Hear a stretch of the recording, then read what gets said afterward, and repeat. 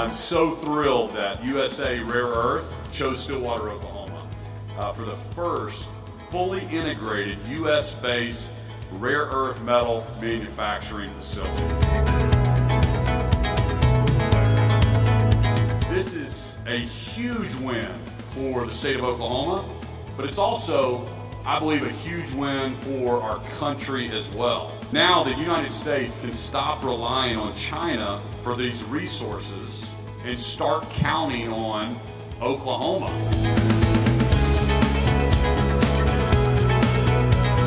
We are becoming known as the place to be located if you're a manufacturing facility. Internationally, companies are looking at Oklahoma. Companies are moving from other states here. We are on our way to driving to make Oklahoma a top 10 state. I couldn't be more proud.